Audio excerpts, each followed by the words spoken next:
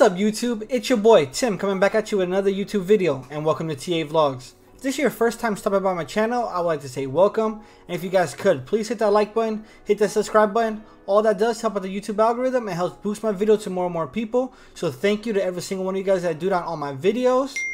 And as you guys can see by the thumbnail and the title, we got some unreleased information, some newly leaked information I should say, and that's regarding this off-white green Air Force One. I know we saw some leaked images a couple months back.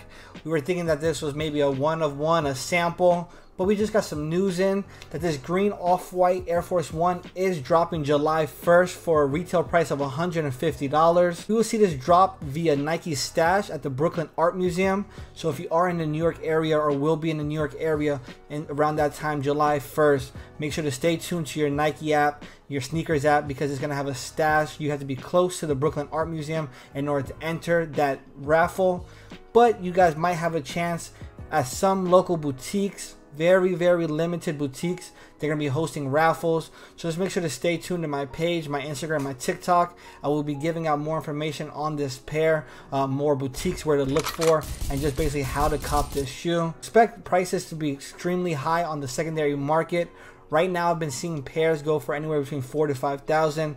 I expect that price to come down, but they're going to be sitting just like the blue, the yellow, the black, and the white Air Force Ones, ranging anywhere between $1,200 all the way upwards into $3,000 to $4,000. So this is super limited. I'm super excited that this shoe is dropping. I'm not going to be in New York at the time. I'm definitely going to be staying tuned to seeing which boutiques actually get this shoe, because I'm going to be entering the raffles.